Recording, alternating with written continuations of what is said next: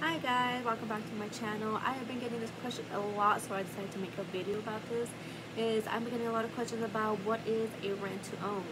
So a rent to own is an agreement between the buyer and the seller that says that the buyer are able to rent out the property for years out until they're actually able to complete the actual purchase price of the home. But be careful, if the buyer chooses not to go through with it and purchase the property at the end, that down payment money will be forfeited and will stay with the seller.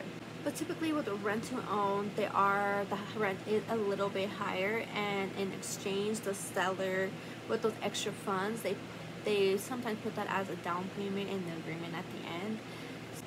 But be aware with rent-to-own properties, because you can be living there for years, and if you just decide to just test drive home ownership but decide at the end not to buy that home, it's just money wasted. Basically just like if you're going to rent. But make sure to, if you're going to do rent-to-own, you find a house that you really love and that you absolutely love, and you negotiate something with the seller. So hopefully you won't lose all that money in the end, and you just are able to purchase it after a few years.